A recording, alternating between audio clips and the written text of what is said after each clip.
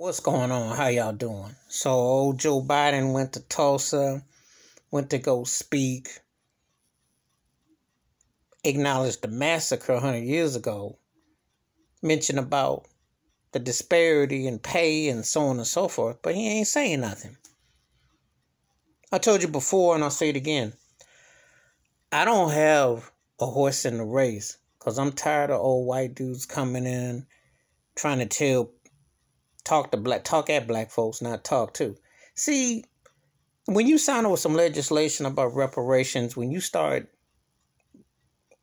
down refunding the police, George Floyd's girlfriend said it best: refund, give you your money back, give you your job, give it back. We don't want you no more. You have to do some real steps.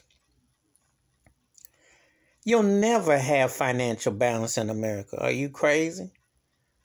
You white folks will never go for no balance in America because they can't share. You see what the mask and the pandemic then brought up. Imagine if they had to share this country.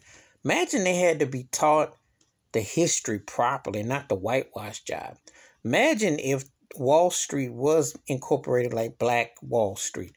Imagine if you had to have black ownership in Hollywood to entertainment to all forms of life. Imagine if white towns were forced to really, really integrate and not do what they want.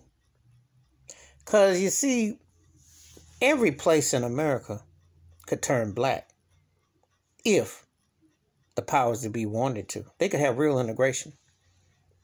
You offer the right money. You offer the right possibilities. You get rid of these laws. You take these good old boys out of the system. You can flip. Joe Biden is just setting himself up for an obvious fall and a flop. You know.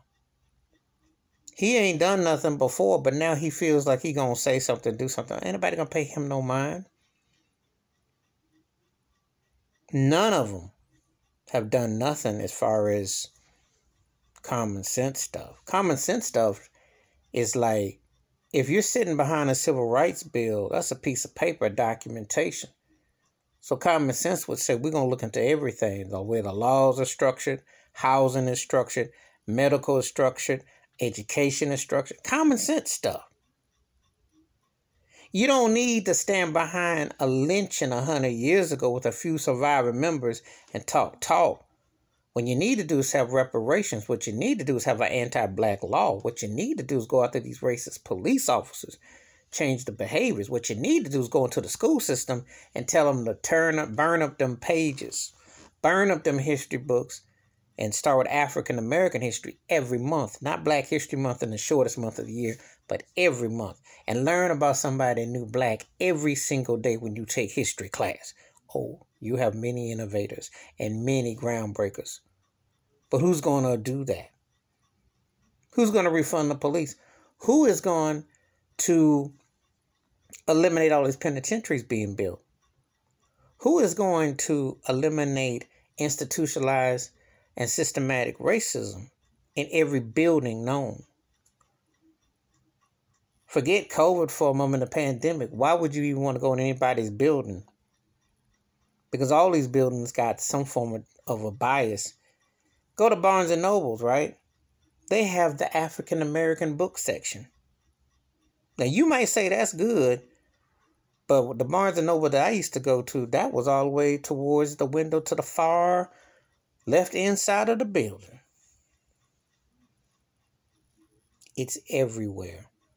Black hair care product at Walmart, you got your nice little section. Black cards, nice little section. See, you can't make this up. So he could sit there and give all the lip service he wants, but you got to sign the papers, and you got to go through the white opposition, GOP, and some of your Dixiecrats. They not going to hear. They just a nice lip service.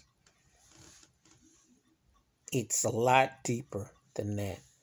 It's a lot deeper. And if you ain't gotten it right for over 400, 500 years, you sure ain't going to start today. If it took this long just to acknowledge Tulsa, what you going to do?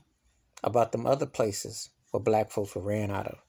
Because I can show you any small town that looks lily white now was once upon a time had black thriving businesses all across the United States. But they're not going to teach you that in school. And they're not going to legislate to make this the rule. So I don't need some old white dudes sitting up here talking about black folks, what they done, what they gonna do, until you sign anti-black laws, till you clean up the history books, clean up the police departments, get them reparations, take care of all black folks properly, make America worth living in again, because it has never been fit to live in. This country is not fit to live in if you're black. Because if you got to still think about the Jim Crow-isms and you're still tied to a link to a past that's not that long ago, then you have to ask yourself, what have they done for you? And if there was not saying you're going to find euphoria, but if there was a place that you could find your place and not go through this mess, I'd say seek it out. Because they have not done right by black folks in America. And all that lip service ain't nothing. They know what they need to do. A lot of talk, but no action. Please hit the like, hit the subscribe button. Welcome thoughts and comments, and I do respond. Thank you. Wash your hands, keep your mind clear, watch out for another, and don't let these politicians talk the talk. Make them walk the walk. Let their money do the talking. Because this time, that's how you hit back. You got to hit them in the pockets. I'm out.